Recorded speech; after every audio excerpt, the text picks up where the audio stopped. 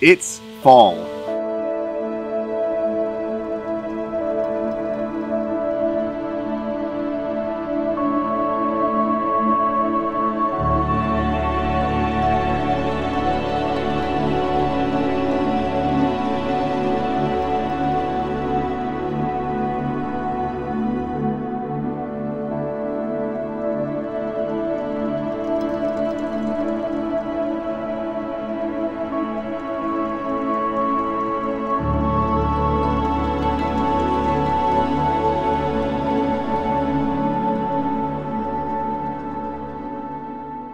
As you can see here, I did not plan any of this. These leaves came down today. When I woke up this morning, it was 20 degrees outside. So I figured today we could talk a little bit about what we did to prepare for our first freeze of the year. We considered this a hard freeze, which means like if you had plants or anything outside, they're gone. They are like flower pots, whatever, they're gone. Amber left one of her flower pots out last night, and as you can see here, there's nothing much left of it. So let's talk a little bit about how we prepared for our first freeze of the year. Now, when you have a mobile home, it's really not that different preparing for the first hard freeze as if you were to have like a site-built home. But the only real difference is possible plumbing concerns and skirting and the underbelly of the mobile home. So our water heater is located on the outside of our mobile home. There's a lot of older mobile homes where this is the case. More recently built manufactured houses will have them inside the house, just like a site-built home. A lot of those are usually in the garage, somewhere where there's good ventilation. So if your water heater is on the outside of your manufactured home, you definitely want to check all of the pipe insulation. Pipe insulation has two sticky sides that will stick together. So when you wrap it around, they meet, the seal will meet and it will seal together. Make sure it's all intact. Make sure no wasps or any other critters have gotten in there. Make sure there's no nests or anything else inside that closet, the water closet, because you don't want to have anything in there. So inspect for that and inspect the insulation. Make sure it's intact. If it is not intact, replace it.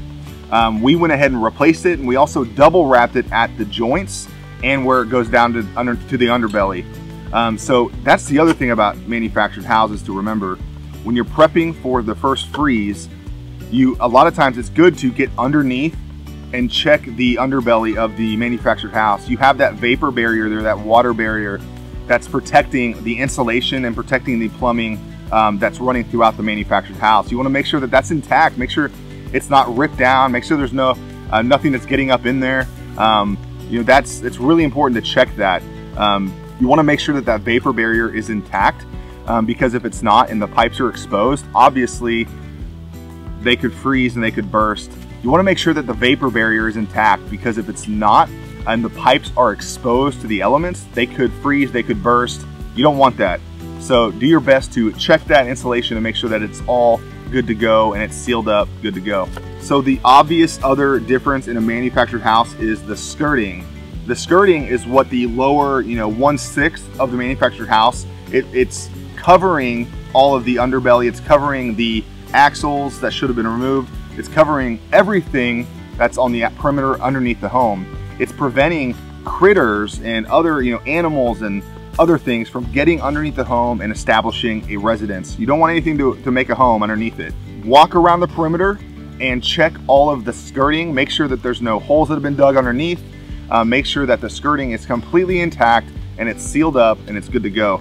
If you do find spots that have been, holes that have been dug, fill them in.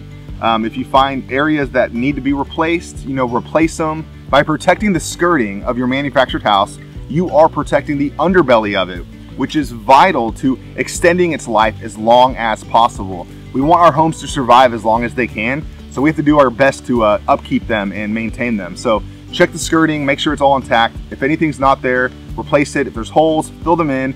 If there are holes, when you're underneath inspecting the underbelly, really do a good job inspecting for possible, animals that could be underneath there. If there are, call your local exterminator if you're not comfortable with removing them, but they need to be removed. Do not let an animal establish a home underneath there.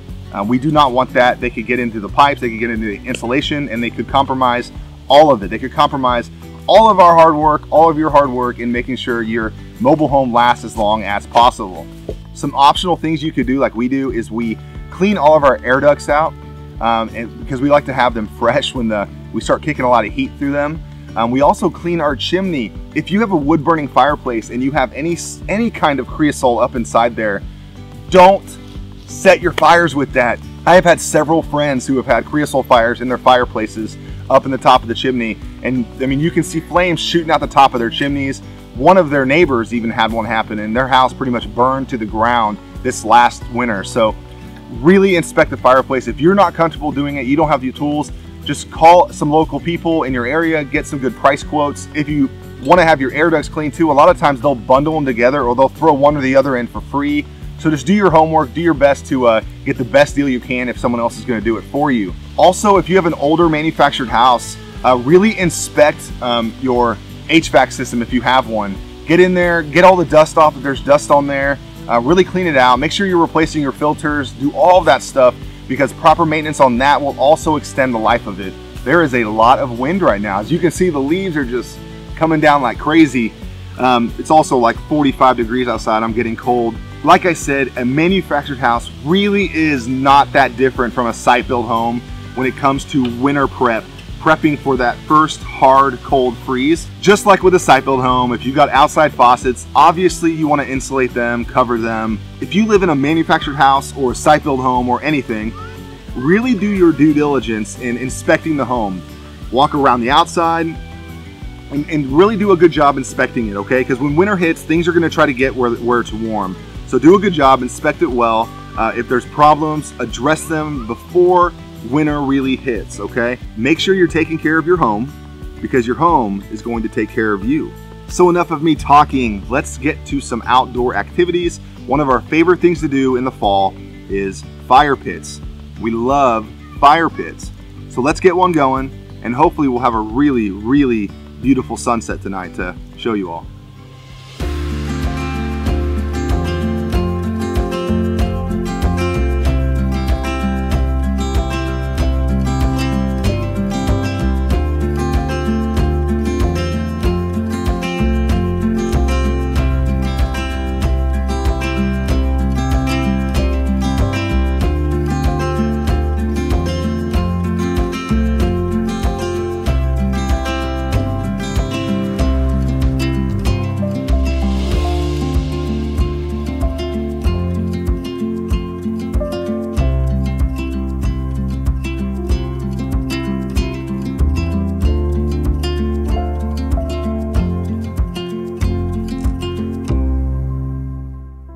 If you like this video, hit that thumbs up button, leave a comment below, tell us anything. Like, what are our plans for all these leaves?